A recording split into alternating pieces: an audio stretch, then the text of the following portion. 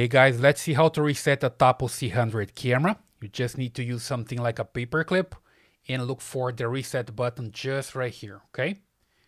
Then you insert it here, press and hold. There we go. And you observe the LED.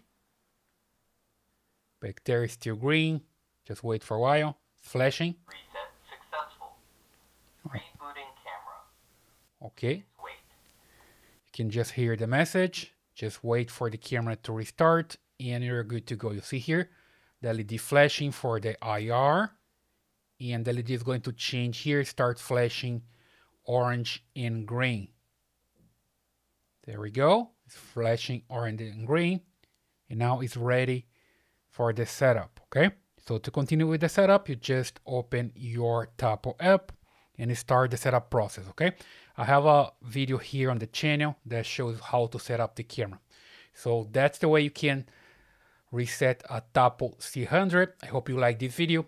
Please leave your comments and subscribe to the channel. See you in the next one.